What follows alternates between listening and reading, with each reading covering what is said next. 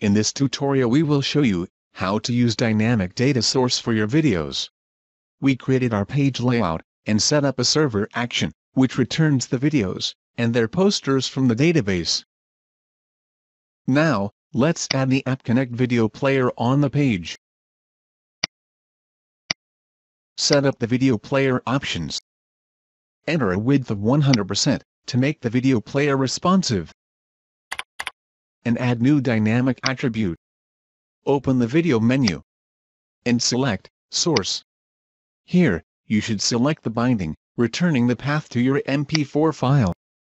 Under Server Connect Data Source, we select the corresponding binding. Click Select. Do the same if you want to include dynamic poster.